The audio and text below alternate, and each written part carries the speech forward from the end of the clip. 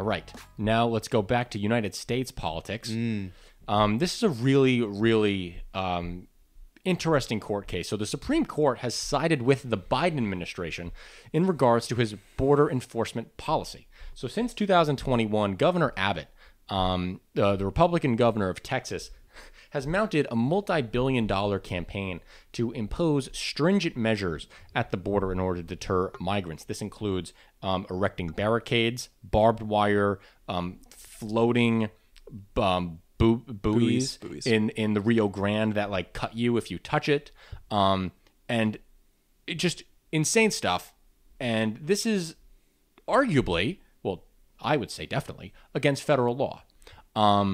These federal agents who go down, who are supposed to patrol the border, have seen these pieces of barbed wire and have seen the effects of people getting caught on it, people actually drowning because of it, people not being able to get up into the up to the other side of the Rio Grande and then drowning in the river. This is happening because of these draconian border policies. So the Biden administration would come down with border agents and they would cut the barbed wire, move it, it would be in their way, all this other stuff. And the Abbott government was extremely frustrated. They said the absence of razor wire and other deterrent strategies encourages migrants to make unsafe and illegal crossings between ports of entry.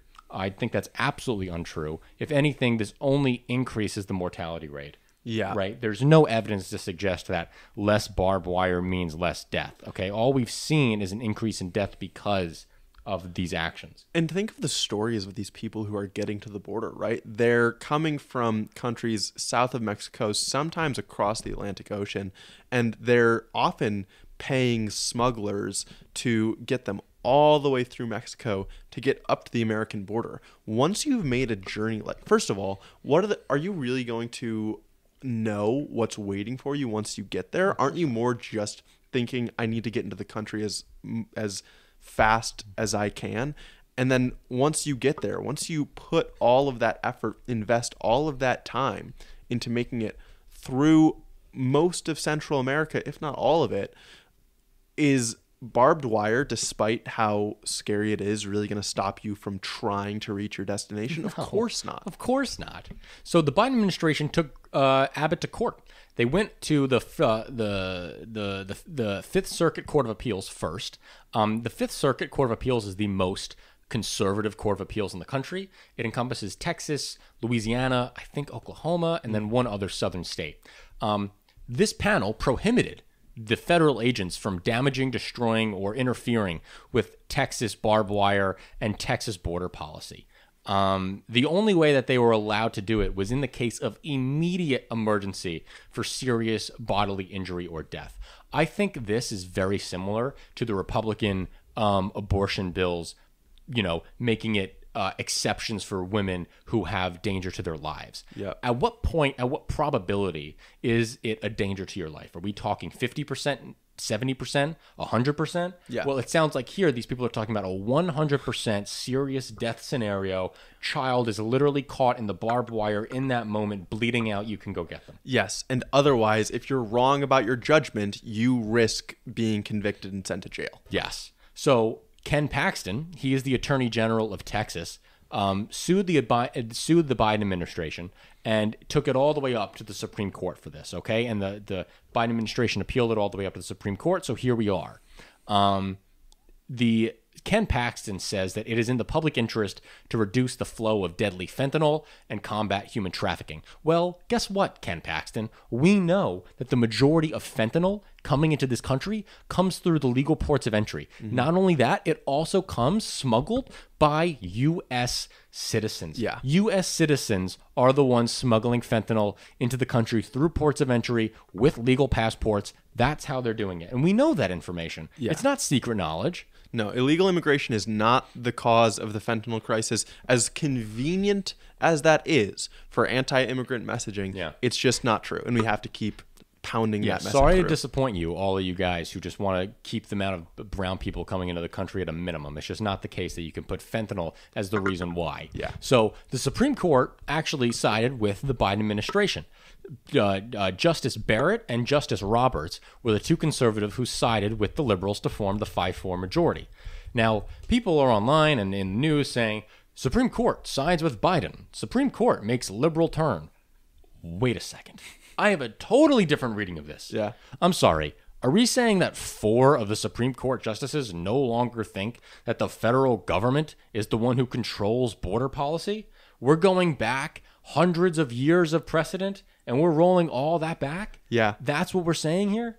It's frustrating because the court didn't give any explanation of the justices' decisions. No, there was no explanation for, no explanation for the dissent. It was just a ruling. Yeah, it's. I mean, I can see arguments, right? It's Texas's land, right? It's the state's land, but I think the better argument is the jurisdiction that the federal government has over immigration generally, because that's clearly what we're dealing with here. Yes. So as per Title VIII of the United States Code, it directly empowers federal agencies to control who enters and leaves the country, enforce immigration laws at the borders, and take appropriate action against those who violate those laws. That is Title VIII of the United States Code. Now, these 4 justices are saying that Texas's laws about putting barbed wire and guarding their borders supersedes the United States Code. It does not do that. I don't know where they're coming from. I wish I got more explanation for their dissent so I could read why they said this. Yeah. Another argument, we have statute authority, not just U.S. code authority, but statute authority from the federal government in the Immigration and Nationality Act. This gives multiple agencies the authority to control the border. This includes ICE. This includes the Department of Homeland Security. All of these things are delegated the authority to control the border by the INA. So this ruling from the Supreme Court, it's actually a temporary order that's preventing Ken Paxton and Texas law enforcement from blocking federal agents and federal enforcement from accessing or dismantling these barriers that they've put up at the border. There's actually an appeal that's going up right now that's kind of based on a different case from a Fifth Circuit ruling in Texas that ordered them to remove the floating barriers on the Rio Grande. So this is the ability for Texas to put these barriers there at all is still in question and still making its way through the courts. What this is doing is just answering the question of, in the meantime, like right now, is federal law enforcement able to deal with or to dismantle the barriers that Texas has up? And the Supreme Court has said yes so far. And I need to see the dissent here because, like, I can't understand how the Supreme Court justices are making the determination that they're just upending immigration policy and saying states can decide their own immigration policy now after hundreds of years of that not being the case. Yeah, it is kind of crazy. I mean, I suppose they can have some perspective of like the states have maybe some far-fetched. The states have the ability to almost defend their territory or to, like, they can make some argument that immigration is hurting their citizens. Sure. But it is far-fetched. It's Very. hard to imagine. It's hard to believe that unbiased judges would agree with that. So I guess we'll see if there's a better argument that we're not thinking about right now, and whether the judges or justices that gets to are unbiased. Either way, good thing for Biden and good thing for immigrant rights. Yeah, good for now. Good for now.